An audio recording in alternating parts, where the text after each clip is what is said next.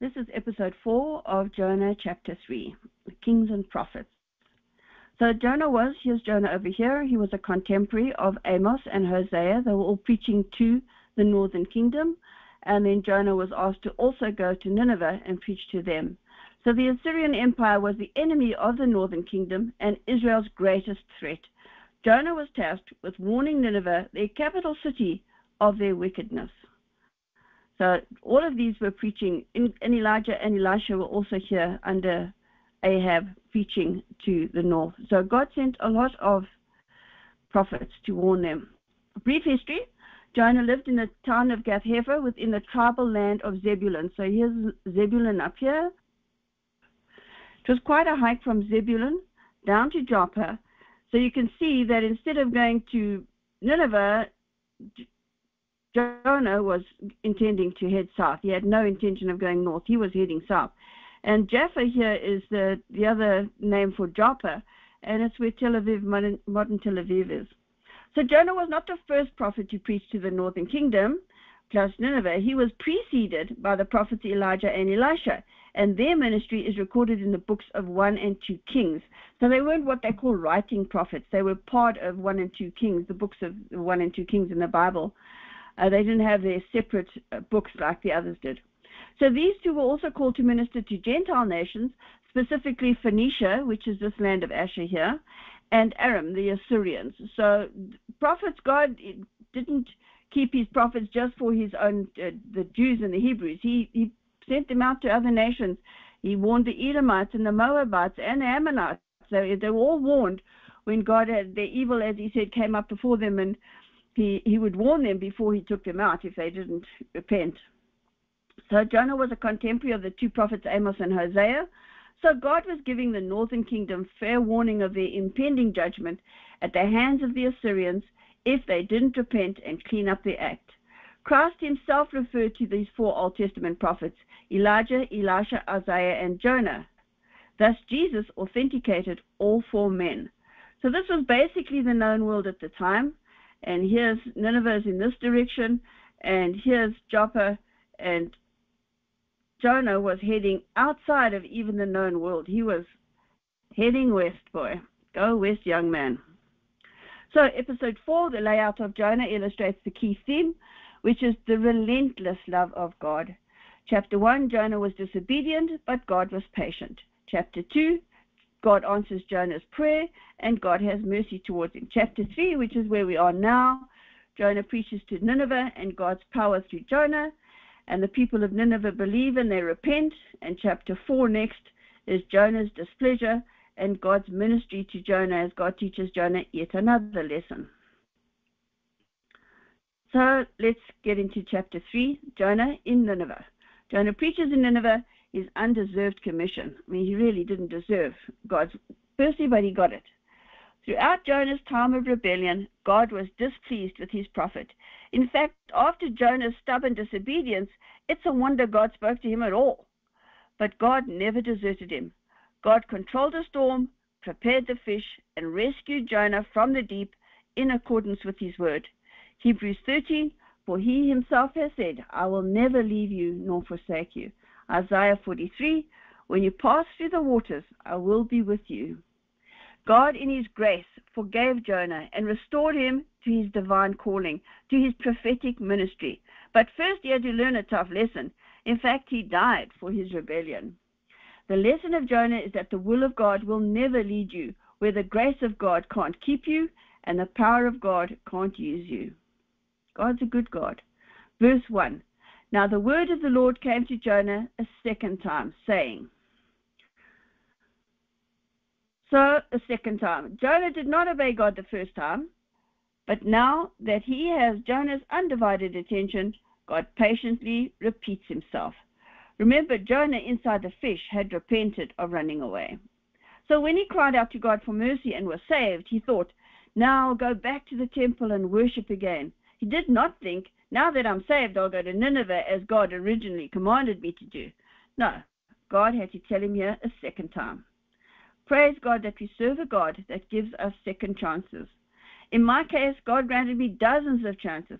I made a list once of the 6 times that I've been face to face with certain death, And I even thought to myself as I watched death approaching, this time I'm dead. Yet by some miracle and God's grace, my life was spared.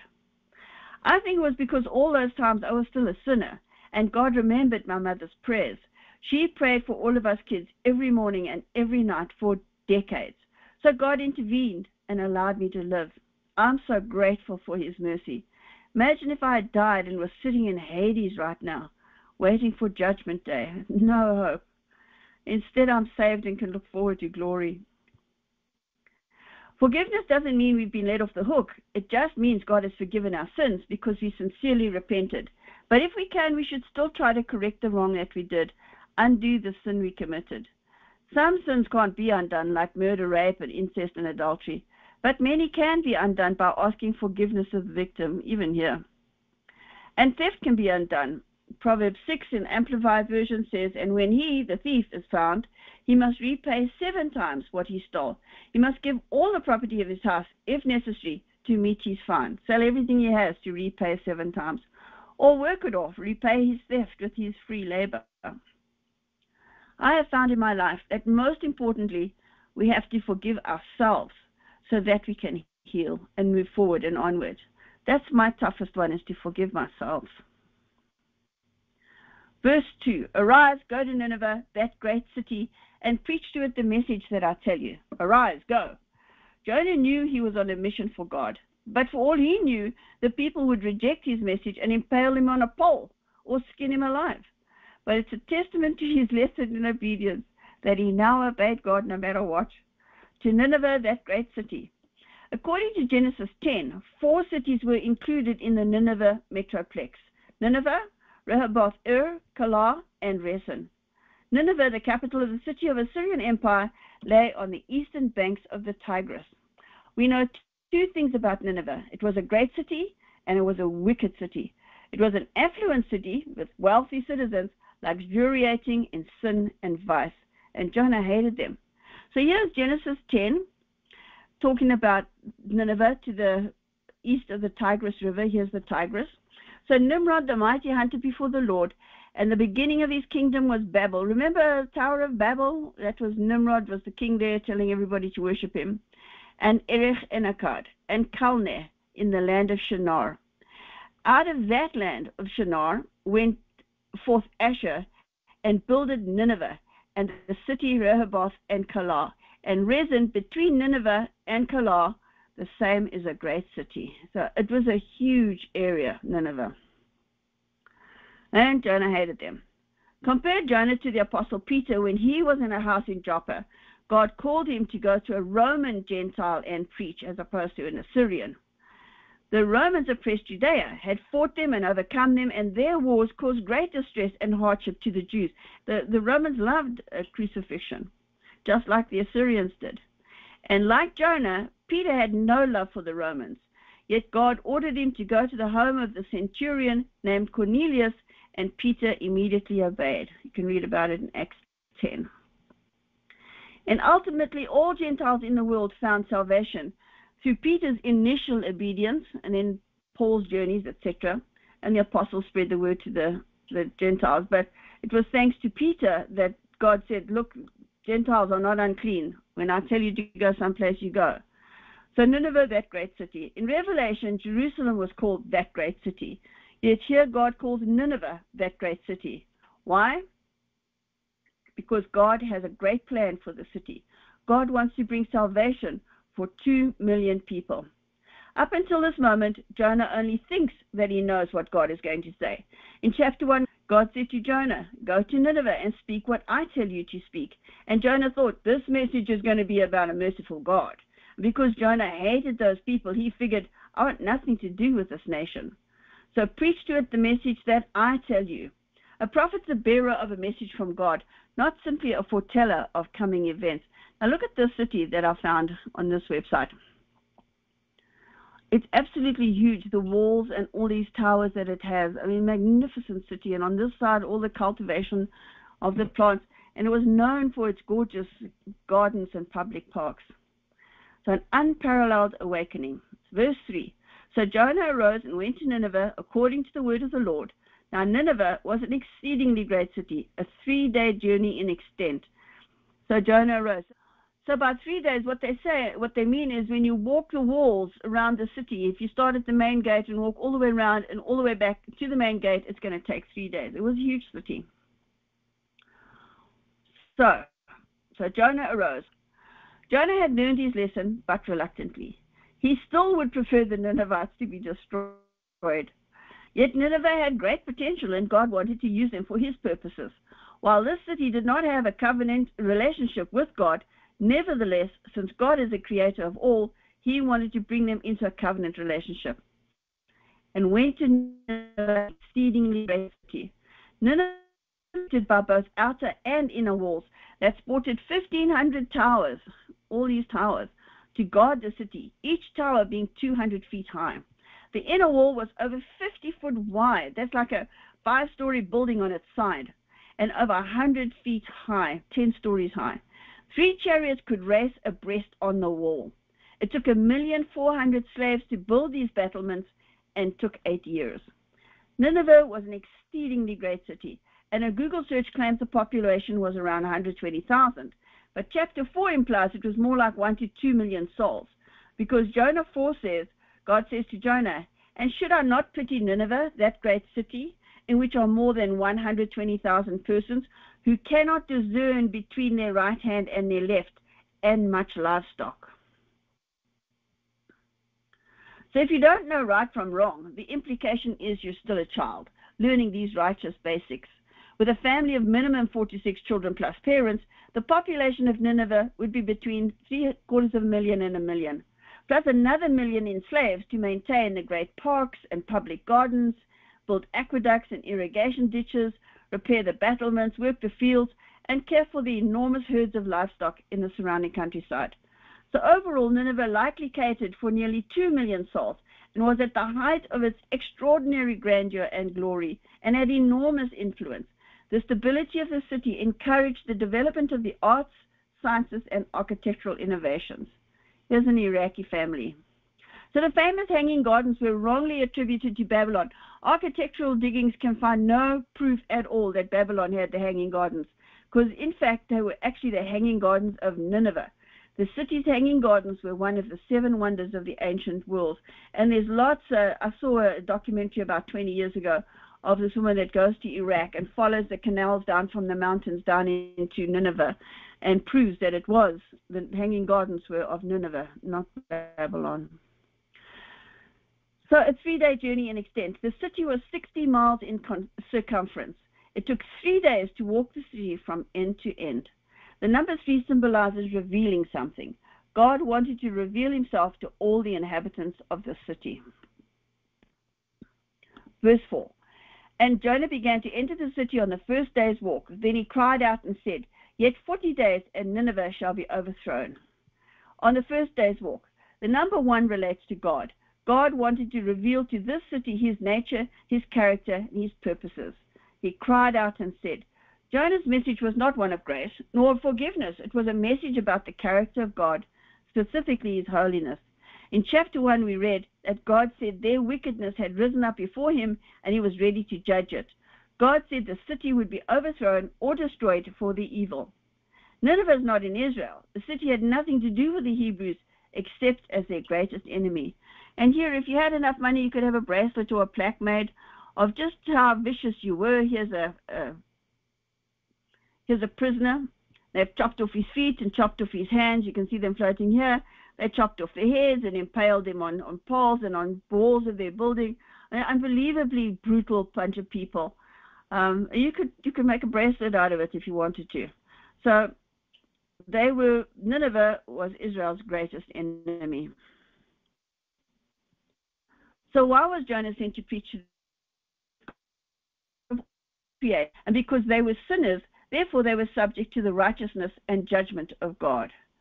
In a time of wartime viciousness, Nineveh stood out as the worst offender with the most brutal atrocities. For amusement, they tortured people to death, and then they bragged about their depravity and carved their wickedness into walls for all to see. The city itself, beautiful as it was nevertheless so violent that even their king commented on their extreme criminal behavior. They were also pagans and infamous for their idolatry, with temples dedicated to their gods, especially their primary god, Dagon, the fish god. Since Jonah was swallowed by a great fish, this would certainly have grabbed the attention of the Ninevites. The symbol of the fish god was prevalent back then and endures even till today within occult groups. So here's the priest of ancient Dagon of worship, and then they had this fish sort of hat that they wore, and they worshipped the fish, and then today we have this fish kind of hat that's been worn as well within occult groups. Yet 40 days. So the number 40 has to do with change. 40 days in the Bible is a testing time, a probationary period. There are multiple examples of this. The flood, it rained for 40 days. Moses on the mountain, when he's talking to God and he gets the 10 Commandments, he's up there for 40 days. The Jewish spies, they explored Canaan for 40 days before coming back to Moses and saying, "Yike, we look like grasshoppers, we're so small next to them." Elijah's flight to Horeb, the mountain of God, where with Jezebel in hot pursuit. So the prophet Elijah ran away for 40 days. He stayed in the cave for 40 days. Goliath taunted the Israelites for 40 days before David came along and said, "Who's this unclean Philistine, uncircumcised Philistine that's bugging you guys?"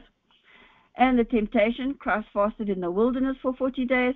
And Nineveh here, you've got 40 days, and then you're toast. So Jonah doesn't preach a ministry of repentance, not at all. He didn't want to warn them in the first place. So his ministry is, you've got 40 days is all, then you're toast. Now, why would God send Jonah to this vast city if there was no hope for them at all? Because God did give them 40 days grace to turn from their wicked ways. So he did warn them. So the people of Nineveh believe. Verse 5. So the people of Nineveh believed God, proclaimed a fast, and put on sackcloth from the greatest to the least of them. People of Nineveh. News travels fast. So by the time Jonah reached Nineveh, probably everyone in the city knew that Jonah got vomited out by a fish onto dry land. So before Jonah even got to Nineveh, his presence was regarded as a divine sign to the Ninevites because they worshipped Dagon, the fish god. And Jonah, when he preached, they listened. In addition, 2 plagues had erupted there in 765 and 759 BC. So the Ninevites were ready to believe that their gods were also displeased with them. The word plague occurs around 100 times in the Bible. So this was the plagues were taken as a sign that the gods were mad at people in biblical times. Then a total eclipse of the sun occurred on June in 763 BC, the memory of which further enhanced the message of the reluctant prophet Jonah. These national troubles were considered signs of divine origin and anger. So the people were conditioned to respond rapidly to Jonah's message of doom. In fact, we don't read anywhere that Jonah preached repentance of any kind. Jonah probably would have preferred that they didn't repent and God would then wipe them out. Jonah was a Hebrew who hated the Assyrians, and the Assyrians hated the Hebrews just as much. And here is this prophet of God walking all alone in their vast city and delivering a judgment message straight from his God. They could have killed Jonah and said to themselves, "Let's see what his God does now." But they didn't. Only a foreigner who really knew God would march into their city, known for wickedness and vicious criminality, and condemn them to their faces. Yet, however reluctantly, Jonah must have preached to them, and not just the 8 words, 40 days and you're toast. Well, 40 days and Nineveh shall be overthrown. In the Hebrew text, it's only 5 words. I'm sure that people must have asked, what can we do? How can we avert this catastrophe? So Jonah must have explained that God is merciful and just and eager to forgive them their sins. But we don't know. What we do know is Jonah went to Nineveh and God did the rest. Believed God. They believed God. The book says they believed God, not that they believed Jonah. They accepted that Jonah's warning was from God and acted accordingly. They responded to a holy God that judges evil. And they had a healthy fear of angering the divine. So the people of Nineveh repented wholeheartedly with fasting and sackcloth from the king on down to the lowliest person. Historically, this had never happened before on this scale. An enormous city rapidly and totally repented. 2 million people literally dropped to their knees. Today we don't fear the Lord our God enough. Nineveh was a city of people living in the lap of luxury, eating a vast array of fruits and delicacies. God gave the city 40 days, but they didn't need that long. They immediately fasted. They took off their gorgeous clothes and put on sackcloth. They had a healthy fear of God. Today we don't have this fear of God. Matthew 12, Jesus says, the men of Nineveh will rise up in judgment with this generation and condemn it, because they repented at the preaching of Jonah, and indeed a greater than Jonah is here. So Jesus is the greater than Jonah. He's here, he's preaching to them, and they're not repenting. In Jesus' day, they weren't repenting. He was saying, the men of Nineveh are going to rise up against you guys because they repented, but you guys aren't repenting. So Nineveh repented when they heard Jonah, yet the people of Judea did not repent when they heard Jesus. What an indictment of the Jews at the time. And still today, most Jews do not accept Jesus as their Messiah. And billions of Gentiles don't accept Christ as their Savior either. The entire globe is in a sad state of sin and worldliness. Proclaimed a fast. From a biblical perspective, this means self-denial. It means not just going without food and drink. It means emptying yourself of your hopes, your dreams, your plans, your lifestyle, and waiting to listen to God. And that's what the Ninevites did. Like the sailors in a storm, the Ninevites knew they had to change, so they did. They had no formal reassurance that they would be saved, but they hoped that the God that Jonah preached would have compassion on them and relent and spare the city. And don't forget, back in the day, the Hebrews were always known for having just one God. Every other nation had thousands of gods or hundreds of gods and goddesses, but the Hebrews were known for having just one God. And so they're hoping that the God that Jonah preached would have compassion and relent. Put on sackcloth. This was a customary sign of humbling oneself in repentance. Sackcloth is a rough, itchy cloth, usually made with goat or camel hair. It's not unlike a Hessian bag of today, used for carrying things like vegetables. This was a wealthy city, and its citizens likely wore silk and soft linens. But now the fear of the Lord caused them to toss aside their luxury clothes and put on sackcloth. Sackcloth was worn as a sign of their mourning and penitence. It signified repentance. This attitude of repentance began with the common people and moved up the social scale, from the greatest to the least of them. This was no respecter of persons.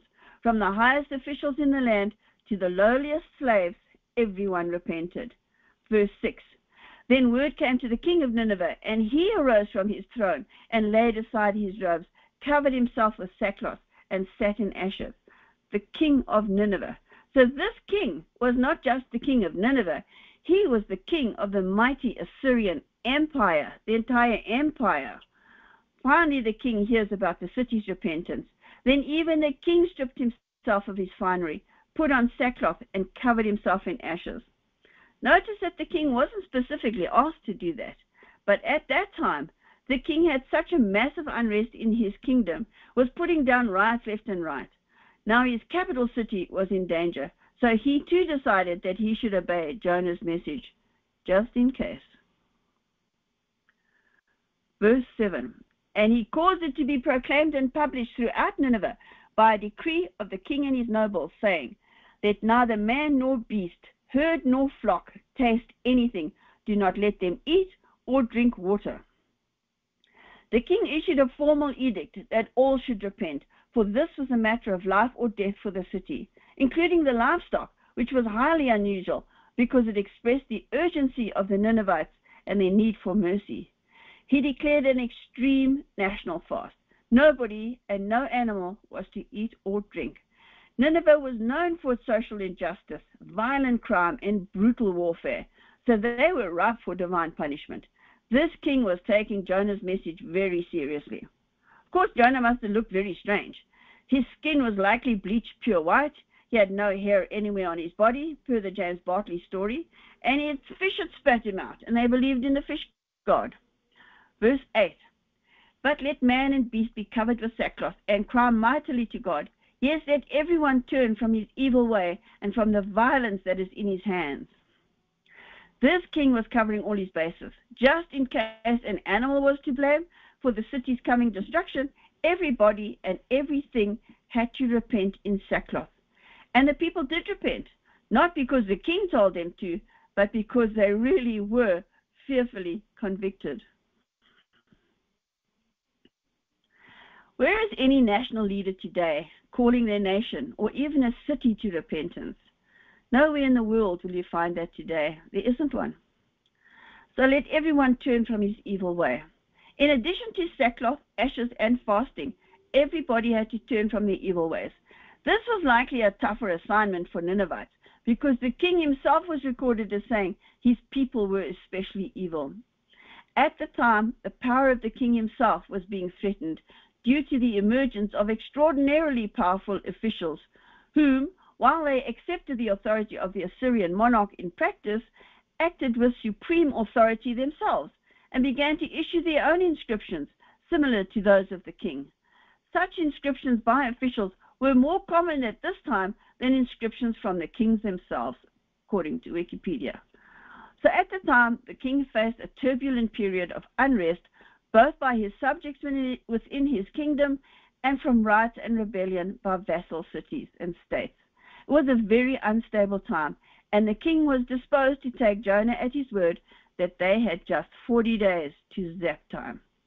And of course, the recent huge solar eclipse that coincided with all this earlier helped to instill the desired fear of divine chastisement.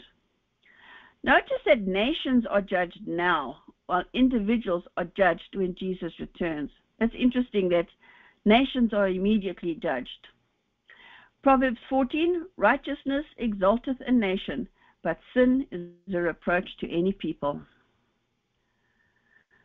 So verse 9, who can tell if God will turn and relent, says the king, and turn away from his fierce anger so that we may not perish. So this pagan king likely read his horoscope before doing anything. He practiced the occult, he bowed to idols, he conversed with his magicians, and he believed his destiny was foreordained in the stars. Now this same pagan king declared a national time of repentance in the hopes that Jonah's God would relent. This king worships Dagon, the fish god, and here is Jonah come out of a fish. So the king's willing to try repentance. Who can tell? Who knows? Let's try repentance. We've nothing to lose, everything to gain. So the king knew, or at least believed, that Jonah's God was a merciful God. Notice the contrast here between Assyria, the pagan nation, and Israel, the northern kingdom. Nineveh was a city of pagans. Jonah was a stranger. Yet they all repented. Thus they were spared God's wrath. Israel claimed to be God's people. They ignored their own prophets, Amos, Jonah, Hosea, Elijah, and Elisha. They didn't repent. Thus they went into exile in Assyria for their apostasy. Amazing. The Ninevites, the pagans repented, but God's people didn't. Verse 10. Then God saw their works in Nineveh, that they turned from their evil way, and God relented from the disaster that he had said he would bring upon them, and he did not do it. And God relented. God often responds with mercy to man's repentance. Certainly, he's been merciful to me by canceling his threatened punishment. God pitied this great city that was genuinely repenting, so he spared them his wrath. Our God of justice and mercy didn't relent because the city was 2 million people. He didn't relent because Nineveh was a great city. He relented because the people repented. They didn't just have a different attitude, they also had vastly different behavior.